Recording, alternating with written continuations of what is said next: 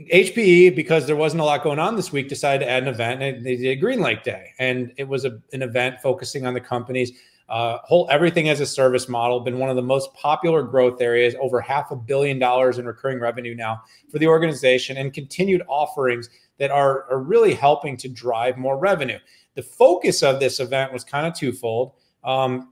It was an announcement around a new HPC offering, Pat. And by the way, this one I was going to take, but do you want it? Or you want me to keep going?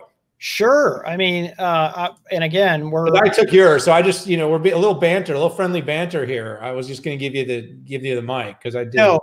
So top line here, GreenLake HPE was I would say the first traditionally on-prem vendor to go fully as a service, or at least say every one of our products will be available as a service. And I feel like that sent shockwaves throughout the industry. Not that other folks weren't doing that, but that it was the proclamation that everything would be.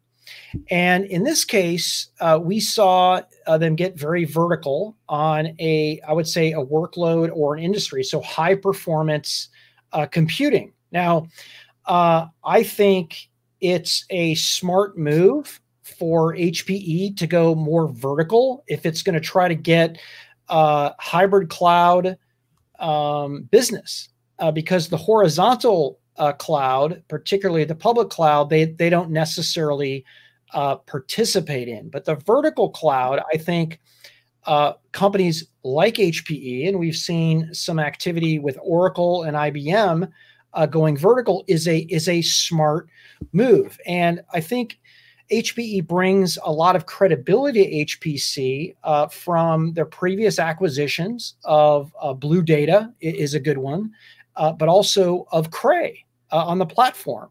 Cray knows high performance computing, and so does Blue Data. And so if the company has success anywhere, this is where I would expect it to do well.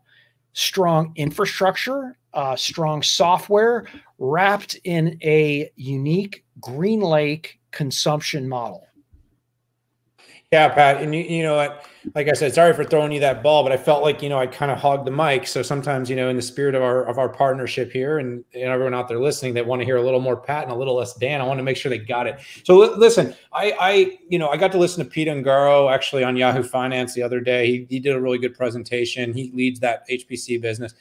I'm really encouraged about what the company's doing. This was kind of the differentiation that HPE needed, and they are ahead. The company is ahead of the curve with some of the tools. Now, that's not to say that the OEM industry and the IBMs, the Ciscos and Dells won't all be gunning for the company, but I think that GreenLake's done a good job getting out in front and understanding user experience, understanding their 37% market leadership in HPC was an area that the company could lean into. So essentially, just a couple of things about the HPC service, and then we'll move on. One is it's being integrated quickly into GreenLake Central, which is that hub that is really giving that control plane level of being able to deploy workloads and see all your analytics and data. So that's the first thing. So you can optimize your HPC services there. There's a self-service dashboard. So you can basically enable, your users to run, manage HPC clusters on their own without, any disruption to current workloads, just using point and click functions. So that's good. Consumption analytics. This is where it gets more and more like public cloud. Because of what GreenLake is doing, is creating that public cloud experience on-prem.